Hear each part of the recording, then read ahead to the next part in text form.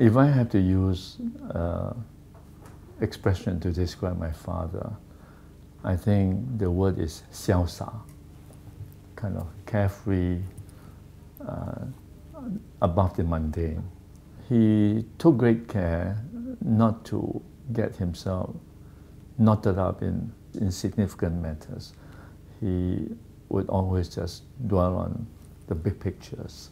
He's quite a thinker himself. He's quite philosophical in his outlook to life. He thinks deeply about many problems, of course about arts, not just visual art, but arts in general. A good painting, including the classical painting in Europe or in China, the quality doesn't reside in the subject matter.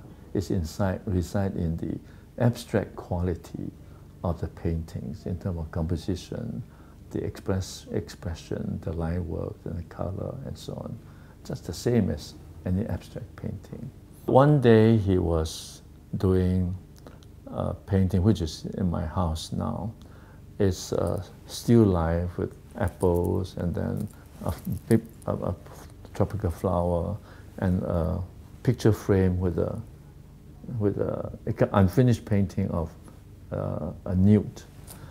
And when I saw that, I was just a high school kid. I was just stunned. I said, wow, you know, how can anyone paint something so powerful?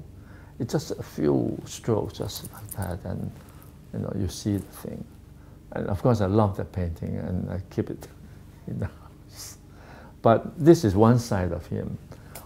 On the other hand, there's a painting also in my house, just a little small one, of a Malay man and a Malay woman, obviously kind of courting each other, sitting there, you know, very kind of tenderly towards each other, with the tropical plants behind.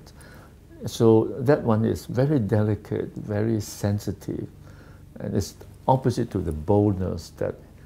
So I love that because you can see, if you put the two paintings side by side, you see the breadth of span of his emotion, richness. It can be from one end to the other. If you ask me to remember what he looked like as an artist, I would say one image that strikes me very, very deeply. He would wear a short, a khaki color short, barefooted, a white singlet, and would stand in front of a canvas with his hands like this, with about 5 or 6 brushes, and stand like that for sometimes an hour, 2 hours, looking at the blank canvas without starting a single stroke. And that actually symbolizes the man. That means before he started painting, he would have thought through the whole process. He would have thought through what he wanted to convey before he started. And I used to just sit far away, just watching him, wondering what he's going to paint next. And that was like a guess game that I enjoy having. Yeah.